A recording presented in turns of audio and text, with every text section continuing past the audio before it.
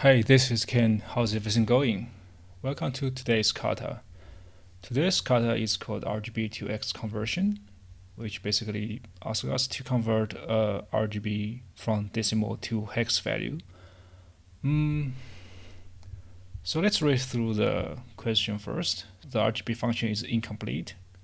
Completed so that passing in RGB decimal values will result in a hexadecimal representation being returned.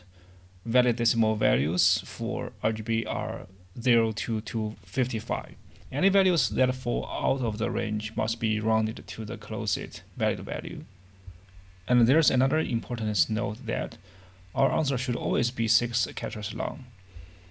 So let's go through the examples. So the first one is quite simple. 255 is FF in hex value. So this RGB in decimal will return as 6 Fs. And in the second example, so the last one is 300. As the notice given here, it should be rounded as 255, which is also FF in hex. And the 3 zeros should be returned as 6 zeros in the return, because it should always be 6 characters long. And this one will be quite straightforward, so just convert everything into hex value and pending zeros if it's not 6 characters. So let's go have a try. Alright, I think we can define the function that converts the decimal value into hex and combine them together as a return value of this RGB function. So we can say return to hex, which is a function we will define later, R plus G and B. We assume that a 2hex function will return a string with a length of 2 characters always. So let's define this function. So 2hex value. Remember that if any value that fall out of the range must be rounded to the closest value. So if value is smaller than 0, even though this condition is not given in the example, but we still need to do it, then value equals 0. If value is bigger than 255, then it must be 255. Alright, so this is the rounded part. And then we need to convert it into hex.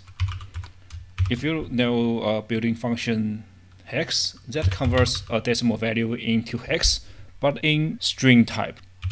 And after the conversion, we also need to get rid of the first 2 characters. If you don't know why, please have a try in your Python interpreter. Alright, now we have the value in hex format as a string.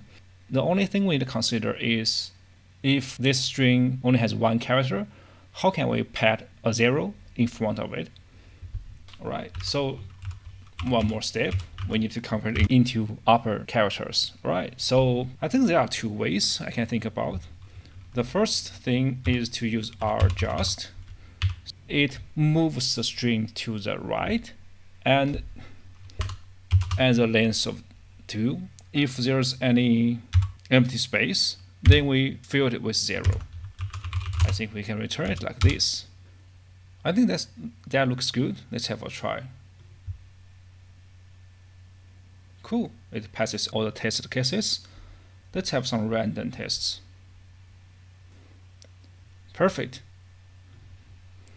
But before we submit this solution, there's another way I can think about. Let's say return. So we keep this part as a value in uppercases. The other way we can do is to use string formatting, which can be written like this. So we define a format, and we format this value according to the defined format. Okay, what we need to do is to say this is a value. We want to keep the string on its right, and if the string is less than 2, then we use 0 to fill it. Then let's have a try. Cool. We solve it again. Alright, I think we got the right answer for this kata. And I also present 2 solutions for the string formatting. I hope you like it. Let's submit it. and hit to the next kata.